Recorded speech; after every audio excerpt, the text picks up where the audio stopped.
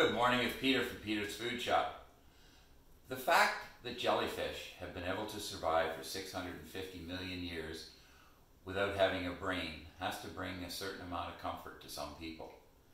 We'd like to go over our schedule for the delivery and the curbside. Our curbside is 10:30 in the morning and 2 o'clock in the afternoon, and we run it for half an hour. So we ask you to be on time because the person we bring in is just there for that, and then they go home. Also with the delivery, again, we're more than happy to do it, but please get your orders in as early as you can so we can organize and get them out in a timely fashion. The spread of this COVID-19 apparently is based on two things. One, the denseness of the population, and two, the denseness of the population. Thank you so much. Have a great day.